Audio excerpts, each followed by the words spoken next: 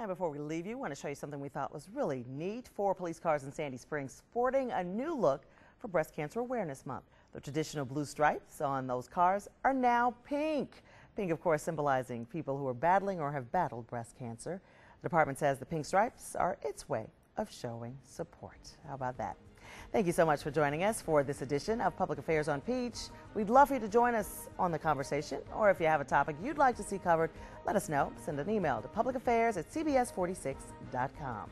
And be sure to like Public Affairs on Peach on Facebook. There we post our upcoming episodes and ask for your feedback. You can find Paula Broadnax's books on Amazon. That's it for this week's edition of Public Affairs on Peach. We will see you back here next Saturday morning.